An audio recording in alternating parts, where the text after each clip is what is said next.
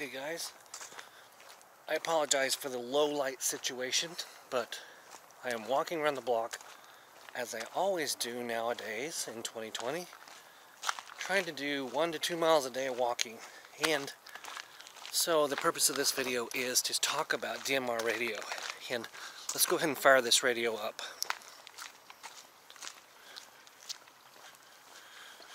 So this radio is booting up, and I'm not going to talk specifically about this radio, but I got very interested in DMR recently. Again, sorry about the low light. You probably can't see me, but that's the nature of a handheld camera while you're walking. So it's about 1.25 miles around the block. Sometimes if I go a different loop, it's 2 miles, but I'll do what I can, try to stay in breath. But I want to talk about my new venture into DMR. And it is super complicated at first. Let me put it that way. What I want to do is provide a series of videos to both motivate you and help you get over that hump. That hump, it's uphill right now. That's why I'm out of breath. Very, very steep hill right now. Anyway, get you over that hump, get you into DMR radio, and tell you why it's so cool, why it's interesting, why you should use DMR radio.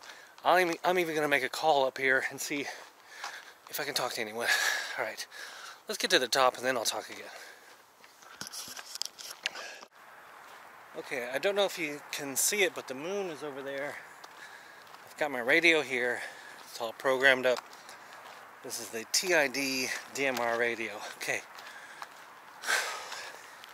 If I'm out of breath, it's because I just climbed a giant hill. Okay, sorry about that. Alright, so what I've been doing in January is walking. My goal is 50 miles in 1 month. That's about 2 miles a day. And the time I get is generally after everyone goes to bed at night. So you see me walking at night, and here I am. Late at night, and I'm taking a walk.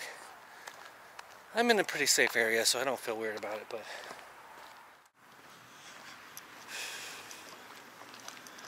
I don't know what happened to that tree over there. Do you see it? But it's like not supposed to be horizontal like that. Alright, so I got this radio, and unfortunately I got a one-band radio, 440. And I'm at the top of a hill near me, so I should have very good contact here. And what I want to do for you guys, in addition to getting my 2 miles today, and my 50 miles in January walk, is make a contact and tell you a little bit about digital radio. So before I head into the darkness, let me explain the way I understand DMR radio. So here I am with an HT. This is a common 5-8 watt Chinese DMR HT. Okay, so I went online and I looked up digital repeaters in my area, and there is one somewhere out there. I'm not sure exactly where. That's north, but there's a digital DMR repeater, and online it tells you everything you need to know to program this radio. So you put in the software, you go to the website, you type in all the channel stuff and the talk groups that you would talk to on your radio. You upload it to your radio and you're done, okay? Now that is for another video. I'm not going to talk about the details in this video.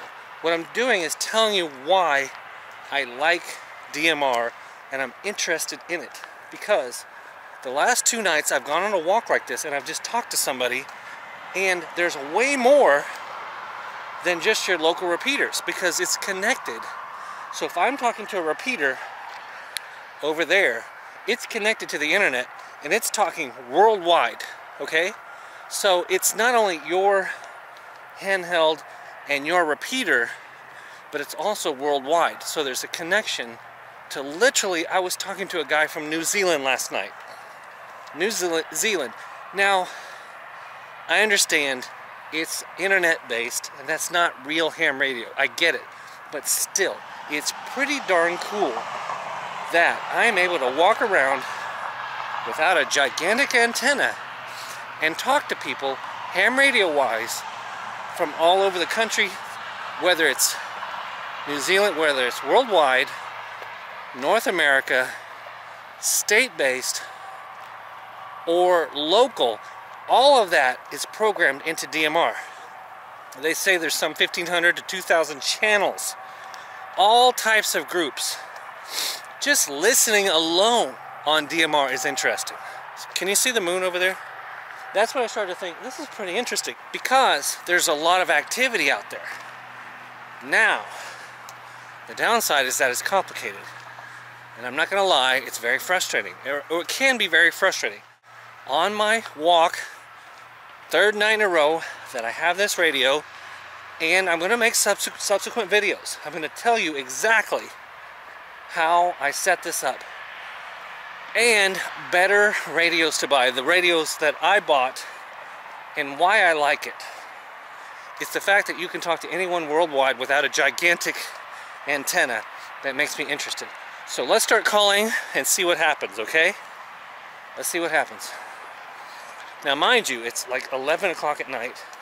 I shouldn't even be walking by myself, because I know it's dark, but it's dark. I mean, there's nothing I can do about it.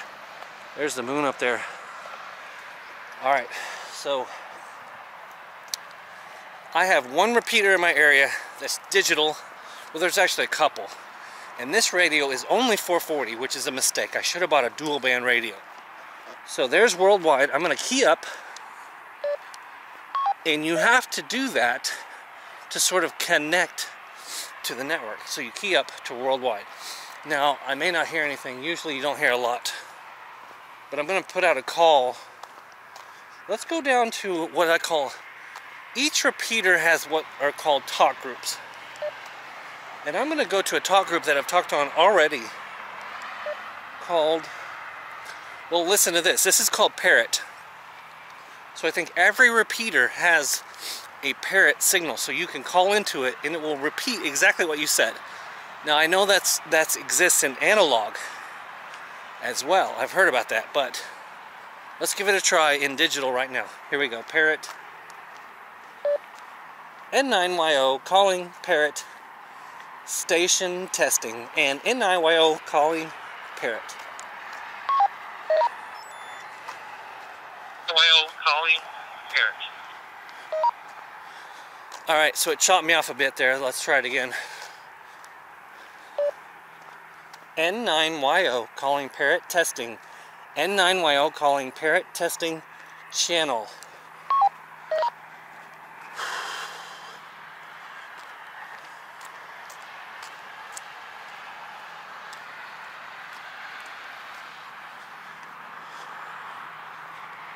Where are you?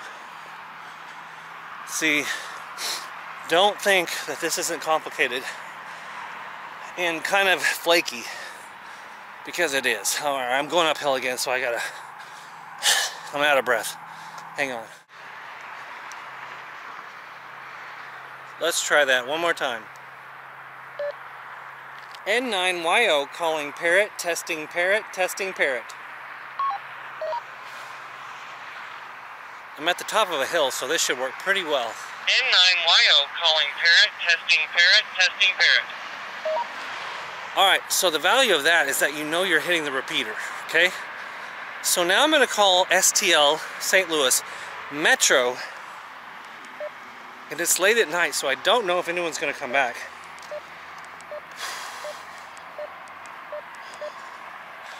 STL Metro is what it says. That's a specific talk group within the same repeater, okay? Let's give that a try. Don't worry about the details right now. I'll give you that later. But I'm going to give my call sign out and see if anyone's out there. And they're going to have to listen to me out of my breath. Out of breath. I can see Orion there, Sirius, the moon, which half of it's chopped off. It's a nice night for January, but here we go. N9YO listening on STL Metro, listening and testing. Signal report, please. That's a good way to get a little response. If you ask for a signal report, people are usually nice enough to give you a report. So again, Handeld to repeater to talk group, and literally anyone that's connected to that talk group anywhere in the world can hear me. But you have to be connected. It's all kind of network based. Kind of complicated, yes, but very interesting, and there's a lot more opportunity beyond just your local repeater. So if that doesn't work, I'm going to move up to the Missouri talk group. So there's local, regional, private, statewide, nationwide, worldwide. There's all kinds of talk groups out there. You just gotta kind of keep trying. And that's what I've been doing, is I just call and call and call until someone talks to me. Oh, Orion. Oh, Orion, you are my buddy. So you never know what you're gonna get. One thing you do know you're gonna get is some exercise. So somewhere out there in that city of St. Charles is my repeater. Let's give it another try.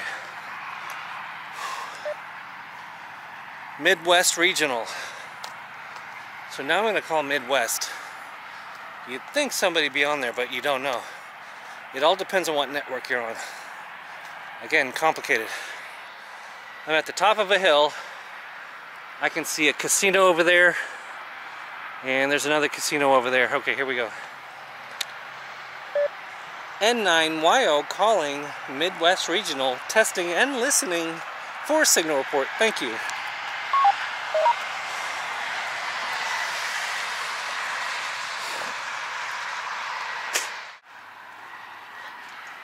Okay, and finally I'm going to go to worldwide, where last night I was able to talk on a talk group to New Zealand. Let's see if anyone is out there worldwide. And like I said, remember, it depends on what network you're on. So if you think, well, maybe there's not many people out there, I have not fully explored the other networks, I'll put it that way. It's kind of cool, it's foggy out there. Here we go, worldwide, calling CQ. N9YO, listening on worldwide from Missouri, looking for signal report. N9YO, listening worldwide, looking for signal report. Thank you. Talking slowly, clearly, listening for others. I'm heading back uphill.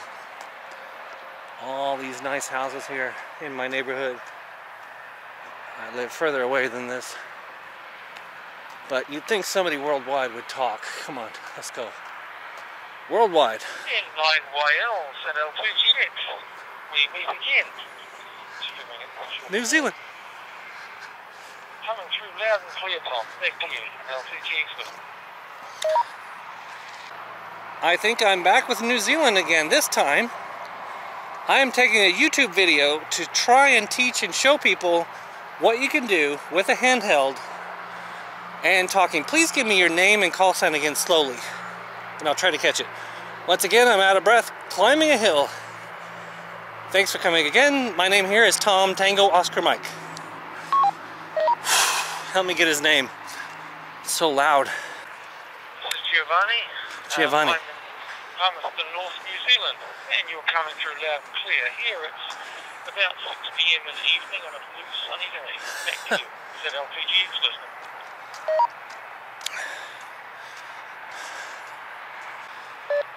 Giovanni in New Zealand, 6 p.m. on a sunny, clear day. And here it's about 11 p.m. and I can see Taurus, the constellation, the Seven Sisters, Orion, Sirius, and I think those are not available to you at night, being in the southern hemisphere. Am I right? Thanks for coming back. Out of breath, climbing the hill. I will put a video out there and let everyone know, and you too, if I know your call sign, I can send it to you. And thanks for coming back. So, for some reason he did not come back, and that's not atypical. That's not abnormal. Sometimes people don't come back and I don't get it, but Sorry for being out of breath, man, but seriously, it's 100 foot from that up to here, and I'm climbing, so doing the best I can. Okay, November 9, Yankee Oscar here, and last night you told me that this network had very little activity, and I appreciate you coming back. Giovanni from New Zealand. Someday I hope to go there. Someday I hope to see the beautiful country of New Zealand. Right now I'm in mid-America, where tornadoes are just starting to drum up, especially in the next coming months. I don't hate tornadoes, I kind of like them. I go chase them a little bit, but what kind of severe weather do you have there, if you are there, Giovanni?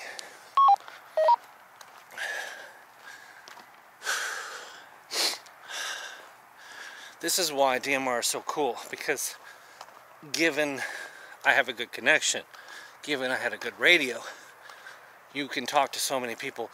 Last night, Giovanni from... Fairly strong winds, it was up to about 90 or 80, 90 mile an hour gusting a few days ago, but that's quite unusual. Well, it's summer anyway, although it's fairly variable. We tend to get a lot of unstable weather until about February, and then it really settles down. So although it's summer, like last night it was 5 degrees Celsius, which is probably about 38 to 40 degrees, something like that, in the middle of summer, so it's quite cold. Not a huge amount of weather. Most of the country does not get tornadoes or anything like that. Back to you, N9YL, I think, ZLPGX. Interesting.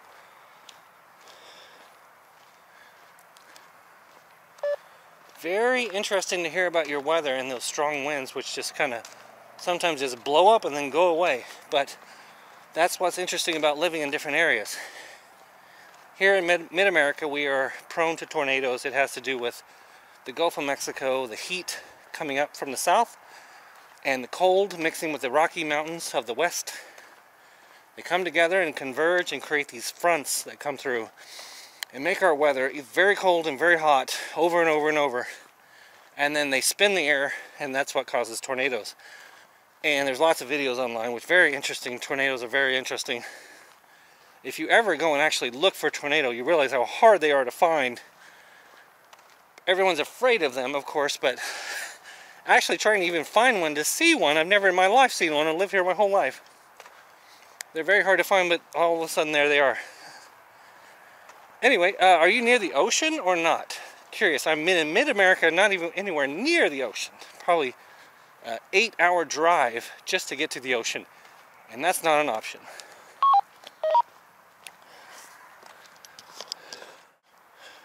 Roger, Tom. I'm about 40 minutes from the coast. Most of New Zealand, but just about anywhere in New Zealand, you're within about 3 hours of drive from the coast. New Zealand's shaped not dissimilarly to Britain in terms of the length and the width. So, yeah, very different weather we have here. It's sort of really dominated by the coast. In the middle of the North Island, it does snow. It gets quite high, and so it snows in winter. And then the South Island is close to the Antarctic, so of course it's fairly cold there in winter as well. So, gentle breeze, just watching my antenna drift by. The HF one is just an inverted L. Tom, could you just confirm your call, please? I have it as N9 Yankee Lima. Is that correct? Back to you, ZL2GX listening.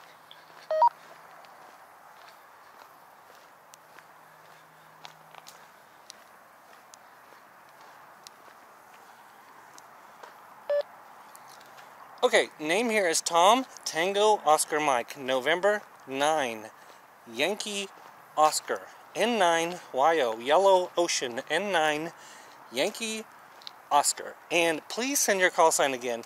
I am walking with a camera pointed at my face, and I'm trying to educate people on DMR, and they will find my channel. They will find this very interesting, just as I do.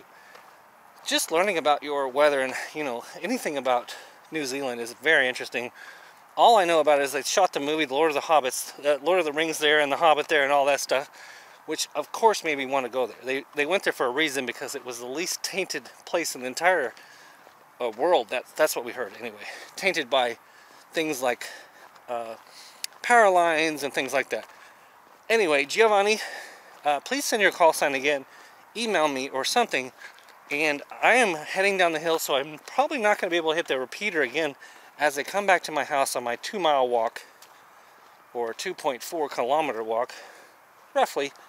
Anyway, 7-3, and I will listen to you on your final. Thanks for coming back.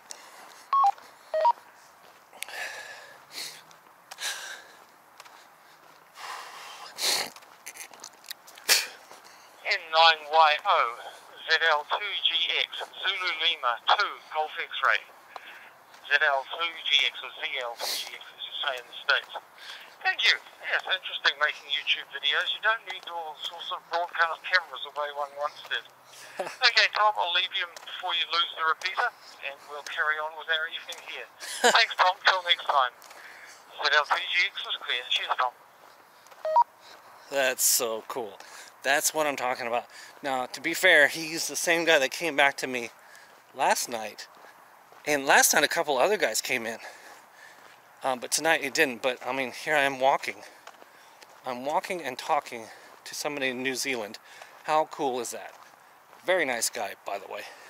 Hope he watches my video. And because I want him to see how interesting and nice it was for him to have given me somebody to talk to. Because, you know, you think worldwide, you think there'd be so many more people out there. But as he was saying last night, this particular network that I'm on is not that busy. Which is why this is complicated. But it's not also. Anyway, I'm almost home. I'm reaching about 2 miles because I got my GPS watch on. Thank you for joining me. Hope you enjoyed this. There will be more to come on DMR because I'm very interested in it. And it's very cool. And I made a new friend in freaking New Zealand. How cool is that? Good night, Orion. Good night, Moon. Good night, Sirius.